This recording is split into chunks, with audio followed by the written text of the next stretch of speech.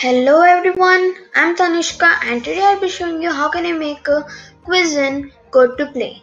So here you need to start a project and you can name it as quiz. So I name it as quiz 1, 2, 3, 4 or anything.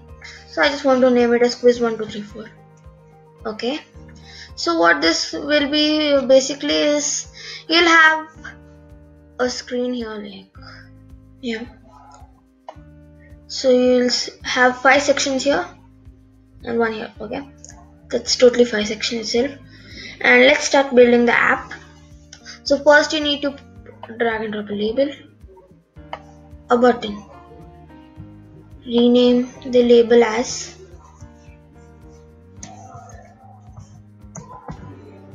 quiz and then increase the size or maybe the width. Okay, so the font size you need to specify something, so let it be the same thing. I'll just change the width to fill parent, the height to 100 pixels, the quiz this as 30, or even I'll make it as 100 so that it looks cool. Okay, and then I'm gonna align it in the center, change the background color, and then name the button as, let's rename the button as start. Change the background color. Okay, so I'll also increase the font size maybe to 20. Okay, and then this was the screen 1, and then you add another screen and let the name stay as screen 2 itself so that we don't have any confusion. You can also rename it, it's your choice. But okay, we have screen 2 open here. Here you're gonna put your first question. So for that you need to drag the following things: a label, 4 buttons one below another, again a label, and then a button. So it's got label 1 is going to be a question, 4 options, a label first showing whether it's right or wrong or giving them instructions, and then a button for next. So let's change everything one by one. So here the first question you need to type it, so I will type it as 3 plus 3 equals, so you can just put anything, 3 plus 3 equals, and you can change the size, so maybe 40. Okay, so our question is here, and you can also change various other things. Then you put the 4 options. That's for renaming the options, you need to go to the property section and text. So I'll put 4. The next one is 5. Next one is 6. And the last one is 7. You can name it anything. I'm just putting any options that I wish.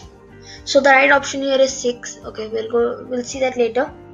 So your label 2, you need to name it, that's the text on it should be choose an answer. Okay, then the button 5 is supposed to be named as next. And here what you can do is change the color of this button, or like all the buttons. So I'll make it as cyan, and here I'm gonna not make it visible, so they can't do it next until they choose the right option. And then here it's the screen 2 is also done, and then we add more screens to add more questions. So here I just added 1 question. You can also add many more questions, like 20, 30, that's your choice. So that I only added 1 question. Now let's go to the final page, that's the final screen. So here what you need is just a label and 2 buttons below them. So the label should be named as, that's renamed, or the text should be good job. Oh, sorry, it's supposed to be good job. Okay, and to make it more attractive, I'll make it bigger. Height, I'll make it as 50 pixels, and the text size is 50. The font size, text alignment center, and the background color is orange. Okay, so first button, what it needs to be is play again. Play again. Then you can also change some of its properties. Then the second button is exit, and I'll also change its color to yellow. You can also choose custom colors. Okay, these were the 3 things. You can just go through it once again. A label and a button, 2 labels and 5 buttons. One is going to be non-visible. You can just change it over here in the properties place, and when I again do it, it goes visible.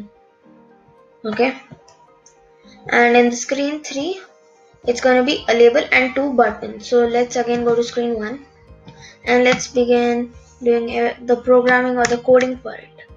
So here, what we're going to start up from here is, here first we need to, for the screen 1 program, you can, if it's screen 3 or something else, you can just make it screen 1, and then first you need to go to button 1. So when button 1 dot click, then you need to go to control and scroll down. You'll get an option as open another screen, screen name, and then you need to take a blank block and change it to screen 2. Okay, and then that was only the programming needed for screen 1. Then screen 2, you have 5 buttons on it, 5, right?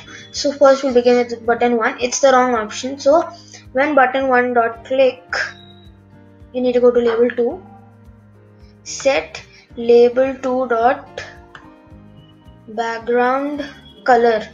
So the color of the label 2 is going to be red because it's the wrong answer. And the text, you need to also duplicate it. This is supposed to be moved to the trash, and this, it's not gonna supposed to be background color, but it's gonna be text. The text, you need to go to another blank one, and it needs to be wrong answer. Okay, this was for button 1, which is the wrong answer. You can also duplicate it and change it to button 2 and duplicate it and make it for button 4, and for button 3 it's going to be a little slightly different, but still we can duplicate and make some changes in it. So button 3, okay, so here you need to trash, like put it in the trash, and this wrong answer should be right answer. Okay, background color, it should be green because we usually represent a right answer with green and a wrong answer with this. And then when button 3 is clicked, what else should happen is the button 5 should be visible. So set button 5,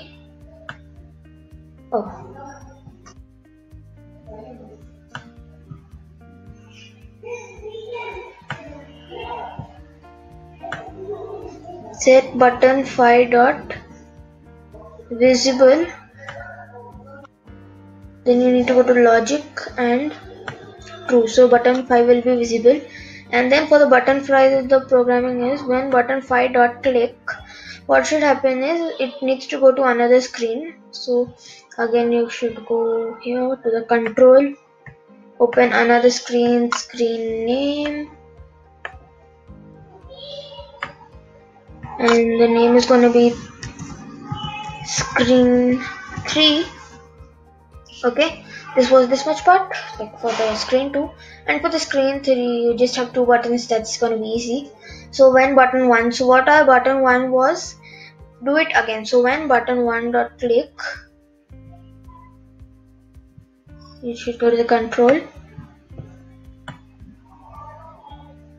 open another screen, that's wait, another screen, screen name, again screen 1 should be open so that they can start again. So screen 1, and when button 2 is clicked, that's exit. What should happen is the application should be closed, that the app should be closed. So it should be close application.